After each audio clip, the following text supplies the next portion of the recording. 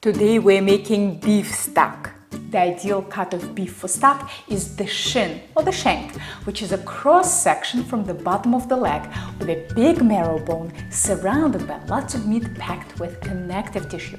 Connective tissue is what's responsible for the body of the stock or its gelatinous quality, and lots of meat is what's responsible for great flavor. But remember all those bones I have left over from braising short ribs? It would be a shame to let them go to waste, so today that's what I'll use instead of the shanks. Our first step is to brown the bones. Dry them thoroughly on paper towels. Dampness is the enemy of browning. The drier the meat, the better and faster it will brown. Arrange them on a shallow baking sheet in a single layer.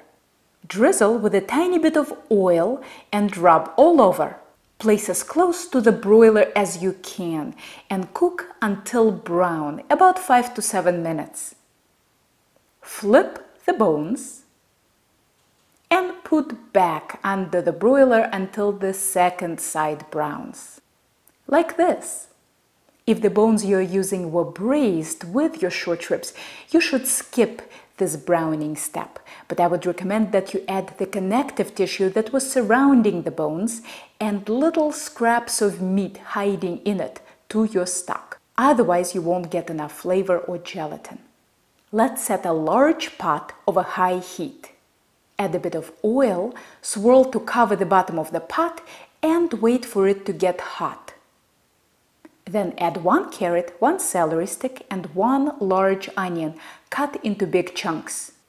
Cook without disturbing until the vegetables brown, 3 to 5 minutes. Stir and let them brown again.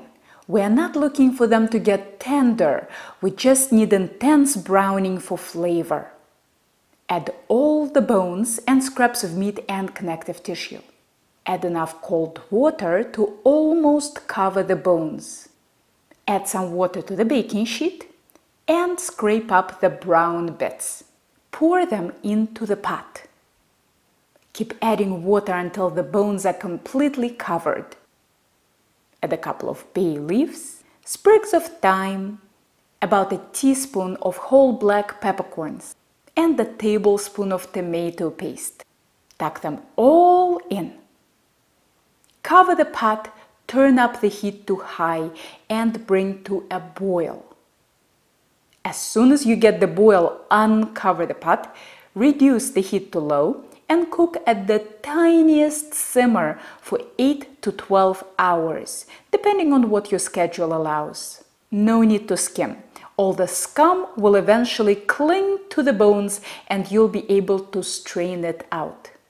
By the time my stock was done, my kitchen was too dark to film, so let's reuse the straining step from my chicken stock video.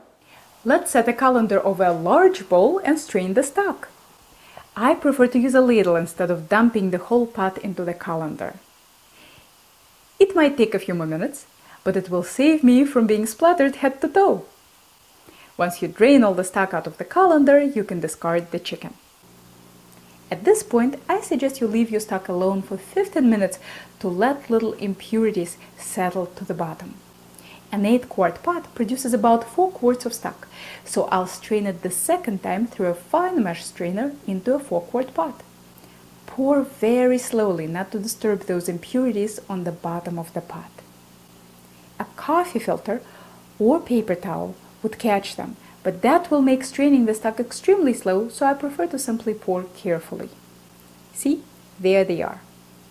Now we need to cool our stock to room temperature and refrigerate it overnight. Never ever put a big pot of hot stock into your fridge. This will raise the temperature of the whole fridge, compromising all your other food. To speed up the cooling process, you can take your pot of stock and put it into a clean sink filled with ice water.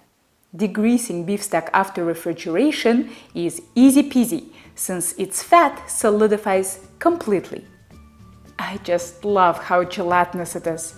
Nothing you can buy at a supermarket will ever look or taste like this. You can use the stock as is or boil it down to make it more compact and easier to freeze. For reduction and storage procedure, see my chicken stock video.